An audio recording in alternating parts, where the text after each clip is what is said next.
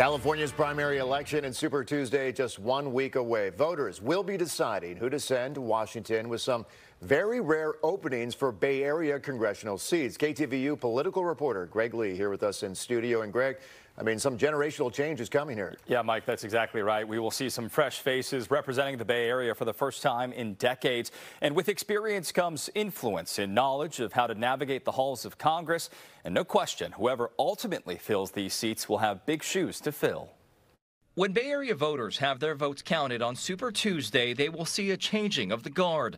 Longtime Bay Area representatives either retiring or running for new offices and taking with them decades of experience. That's a lot of brain power. People know who the district, know how to get things done in Congress. We're losing that. It began with Congresswoman Jackie Speer, who chose not to run in 2022 after 15 years in the House. Oakland Representative Barbara Lee is running for Senate, vacating the position she's held for 26 years. And Silicon Valley Congresswoman Anna Eshoo will retire after 32 years in Congress. Representing really what I think is the most distinguished congressional district in the country has just been the honor of my life. Eshoo was first elected in 1992 in what was dubbed the Year of the Woman. 47 women were elected to the House, 24 for the first time, and women won an additional 4 seats in the Senate. Among them, the late Senator Dianne Feinstein, who served 31 years in the upper chamber. The representation is so important because now we have more African American women, we have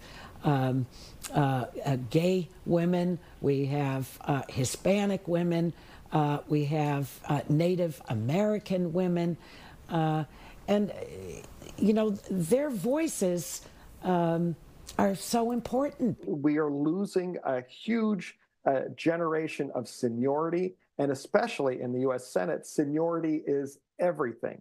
So California is definitely going to be we're not going to have those impact players. These rare vacant seats in the Bay Area have set off a mad dash to fill them. 9 people are running for Lee's seat. 11 are competing to succeed Eshoo. While the candidates may be novices in Congress, Eshoo says they all bring their own valuable perspective. There's a variation of experience, some in local government, some local government, and combined with work in the state legislature, some never having held public office, but have done wonderful things in their lives. The Bay Area has had a long-standing relationship with a lot of its politicians. The names are very familiar, household names, but there comes a transition. A transition that could potentially define a new era.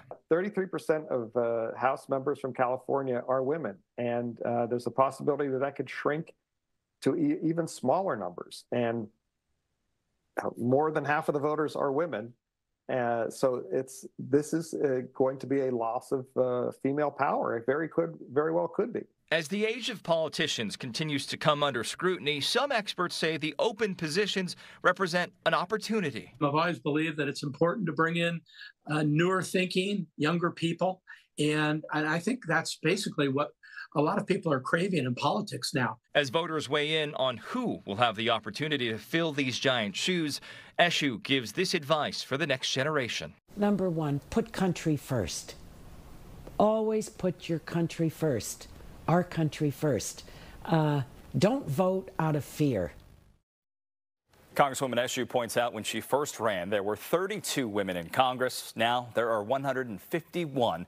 She gives much of the credit to former Speaker Nancy Pelosi, who is, of course, running for re-election to represent San Francisco.